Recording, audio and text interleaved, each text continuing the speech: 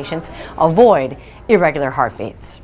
So does the tanking economy condemn us to a life of frozen and canned food on the dinner table? Some dietitians think not. Valerie Town from CNN affiliate KTKA has the skinny on eating healthy with empty pockets. Almost everyone is feeling the penny pinching their pocket in this economy, but one thing people cannot completely take out of their budget is food.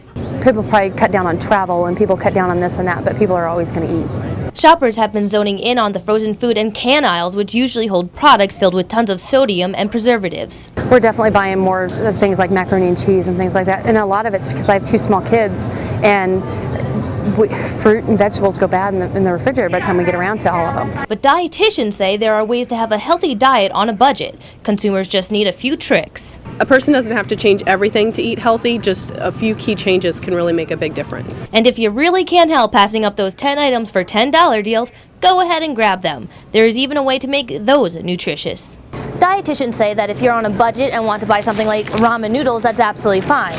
Just make sure that you're buying a vegetable and a lean meat to make it a well-balanced meal.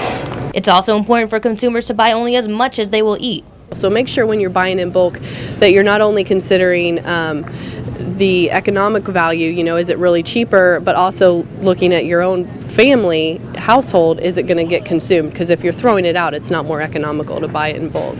But like many things in life, it is all about compromise. We're trying to keep it healthy as much as we can, but we also don't have a ton of extra money to spend, so there's a little bit of give and take. Valerie